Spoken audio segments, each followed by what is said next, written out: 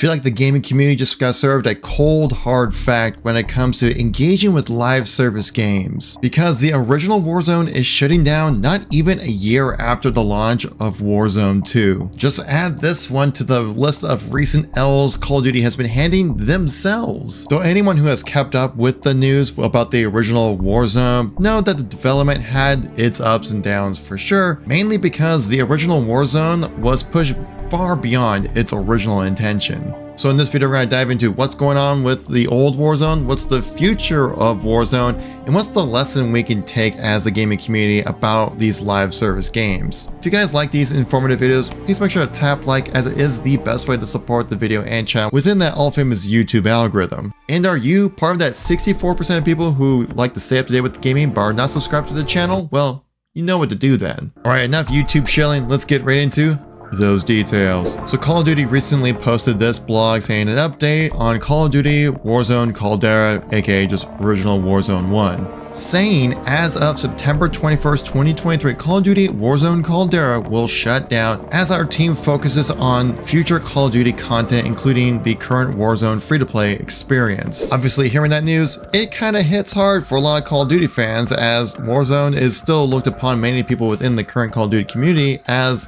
the better version of Warzone's BR mode, even though most people are playing Warzone 2, so I think it kind of tells you what really is going on. Because if Warzone 2 literally was worse than Warzone 1, well then people would just be playing Warzone 1. Trust me, I know this from as a Halo fan perspective that a lot of people weren't fans of Halo 5, not fans of Halo Infinite, go back to play Halo MCC because the older games were just better to them. But that's a whole nother psychological experiment video to talk about if we want to dive into it. And ever since Warzone 2 was announced, I kind of figured that Warzone 1 would eventually go away, but not this soon. It's been less than a year since Warzone 2 was released, and now you're shutting down Warzone 1. At the time of shutting down Warzone 1 servers, it didn't even make it an entire year after Warzone 2's launch. I'm sure many of you Call of Duty fans probably noticed this as well with Season 4 of Modern Warfare 2. You notice that Warzone 2 dropped the 2 within its name and just became Warzone, and then literally just a few weeks later,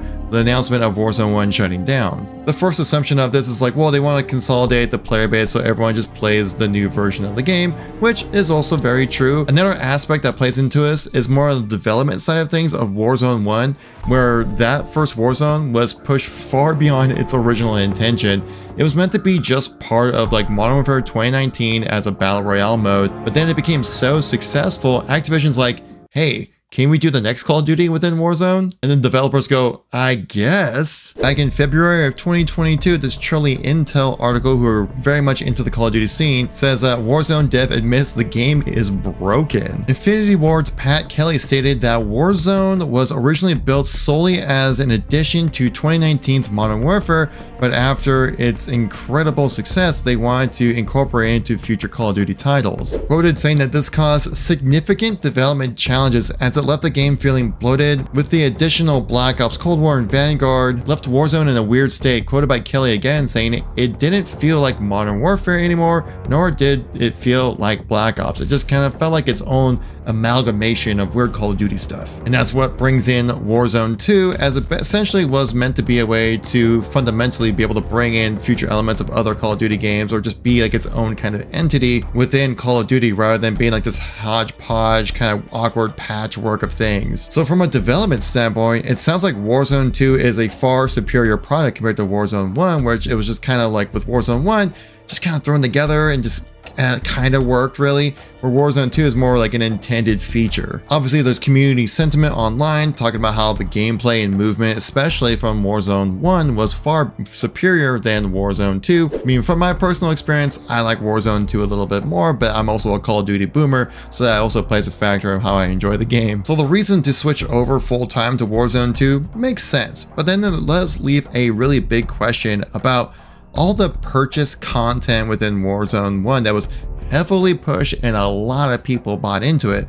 Well, Call of Duty did address this, saying regarding purchase content in Warzone Caldera, or just Warzone 1 really is what they're really saying there, from Modern Warfare 2019, Black Ops Cold War, or Vanguard, that will continue to be accessible in those games. Because all Caldera gameplay, player progression, inventories, and online services will expire on the 21st of September. So if you already bought into those Call of Duty games, you can always go back and use those bits of customization. Though going back to an older Call of Duty game is just kind of doing it for just nostalgia's sake rather than actually enjoying and continuing to play the game. But for those free-to-play players, they're basically screwed over. Like, imagine if you're a free-to-play player who bought a lot of microtransactions and don't like the way Modern Warfare 2 did Warzone, and you like to stick with Warzone 1, well, you're basically completely out of luck. Though, let's be real, when it comes to buying microtransactions within Call of Duty games, you're really only buying it for just like that temporary like 3-month period that you really like to use that item. Because you always want to just like have the cool new stuff. But you still spent money and you purchased it, and now you can't use it anymore if you're a free-to-play player. I think this is just kind of have to be like a hard lesson learned when it comes to Call of Duty microtransactions, that you can't really expect that stuff to roll over until the next version. These microtransactions within Call of Duty have been heavily pushed through years and years, and they're only ever relevant for that year of that game. Because you have a whole nother Call of Duty coming up the next year, and you're probably gonna want to play that one instead for the most part. You'll buy into those microtransactions, enjoy them for a while, and then you'll just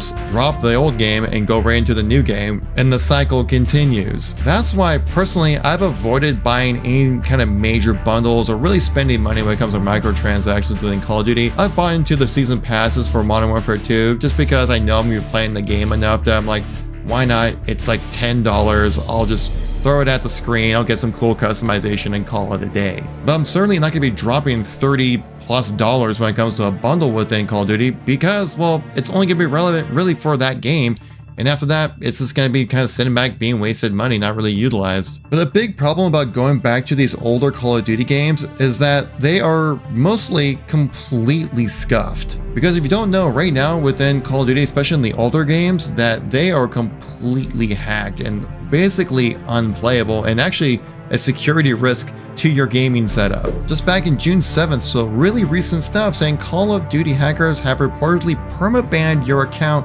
with just a few clicks. And from previous experience of being a Call of Duty player since Modern Warfare 2, the original one, that Activision is not going to do anything when it comes to supporting these older Call of Duty games, because that's not where the money is at. Remember, Call of Duty 4 was just completely unplayable for how hacked these lobbies became. People like flying around the map as a personal AC-130 the entire time. There were even hacks back in the original Modern Warfare 2 where people would hack into a server and make everyone like a 10th prestige, and then sometimes your account would get banned because of weird progression red flag issues that would come up from the game. One of the more recent Call of Duties, Cold War, has been having hacking issues, and it's definitely not a safe or fun experience to jump in to play that game. So while Call of Duty says like, no, you can still play the old games and enjoy that content that you purchased, but at your own risk of your computer getting completely hacked. And I don't know, just because like I just don't want to have that issue whatsoever, I'll just play something else. This just continually seems to be L's that Call of Duty has been handing themselves, especially over the recent shutdowns that they've had